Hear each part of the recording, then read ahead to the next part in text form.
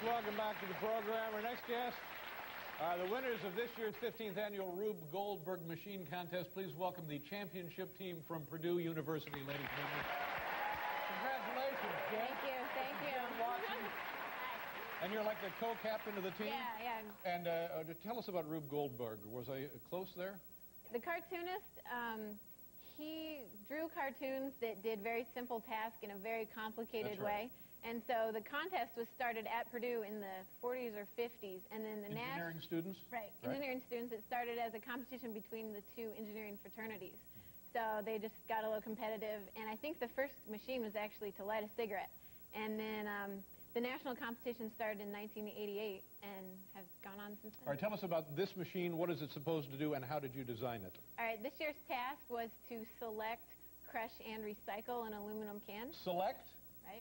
Crush and recycle an aluminum can. Yep, so three things. Three things to do. And you can't use any electricity, any kind of motors, any kind of engines, none of that? You actually can, but our team decided not to. All right. So how was the machine itself designed?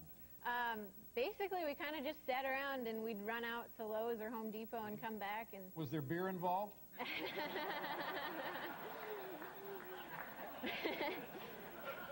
Let's go around the machine and have each one of your teammates tell us what we can look for when the thing actually starts. Okay, Jen? All right. If Jim wants to start off telling about the first step. Okay, what is the first step, Jim? I drop the coin here at the 50-yard line of the football field. Right. And this pool ball will roll down, hit the Tinker Toys, knock this over. The golf ball will roll down here into the 18 cup. Okay, and you feel confident about this? You checked out on that? Oh, yeah, definitely. Okay. After that, then what happens?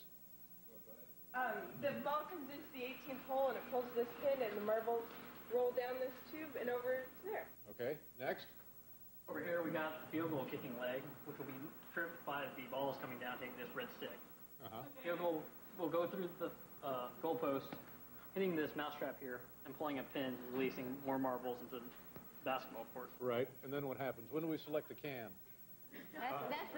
Yeah, that's next when that happens. The mousetrap down there pulls out this rod, which makes this unbalanced.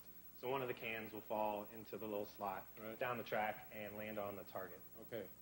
And then, is that it then? Then the bowling ball, and that's the final step? Yeah, we have crushed it, yeah. Okay. So we have the last step comes through, and the marbles go down, the can will drop, and from the string, the dowel is brought out from the bowling ball, and the bowling ball hits the target, crushes the can, and it goes in the recycling. Okay, and does this work every time? Most definitely not. But it has to work 2 times in the competition, is that what it is? We get 3 tries to run it twice. And are you confident in the setup here tonight? Yes. Okay, all right. Whenever you're ready. You folks all ready? Yeah, watch. I think so. The can. Making one last adjustment there. Okay, go ahead. Turn it on, kids.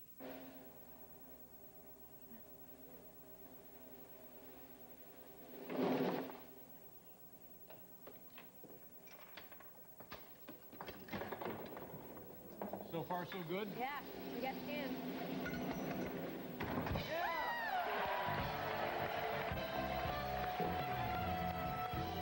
How about that?